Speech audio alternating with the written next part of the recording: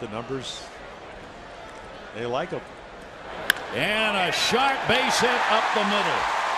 Saltalamacchia. Here's the throw. Back to third. They got a runner cut at second.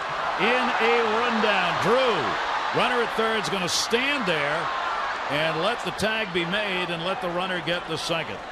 A big turn was made by Saltalamacchia. But when Jones came up throwing as he did, and you see Jones covering second base coming in from center field, Saltalamacchia turned around, but it was too late for Drew, who'd made a big turn at second. Yeah, I mean, this is a bullet, and how you charge the ball, what kind of arm you have, is a good one. Look at this strong throw. He probably would have been out. And there's the snap throw. All Brian Roberts has to do is run him to third because there's two guys there. With that extra throw, I think that Ellsbury with his speed is going to get into scoring position anyway. But that certainly made it a lot easier.